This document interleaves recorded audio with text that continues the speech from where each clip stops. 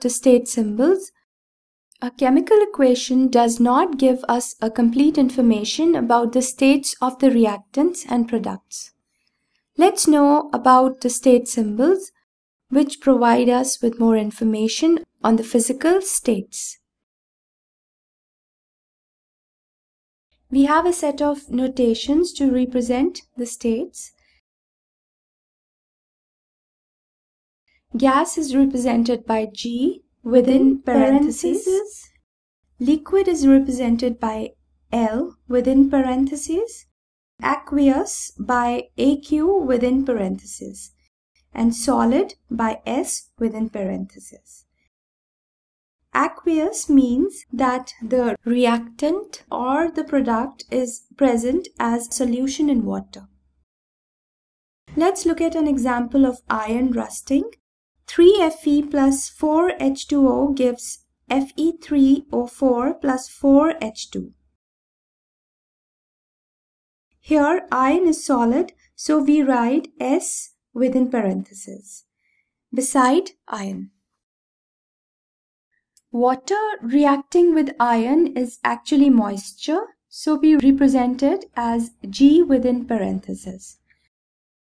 The powdery substance formed is iron oxide, which is solid, and hydrogen gas is liberated. We can add additional information to the chemical equation by specifying the reaction conditions. This can indicate pressure, temperature, or catalyst and is written above or below the arrow mark. We have another example. Carbon monoxide reacts with hydrogen forming methyl alcohol or methanol at a pressure of 340 atmospheres. Carbon monoxide is gas. Hydrogen is also gas. The product, methanol, is liquid. The pressure is indicated above the arrow mark, that is 340 atmospheres. Let's now try with the famous photosynthesis equation. Carbon dioxide in water gives glucose, oxygen, and water in the presence of sunlight with the help of chlorophyll.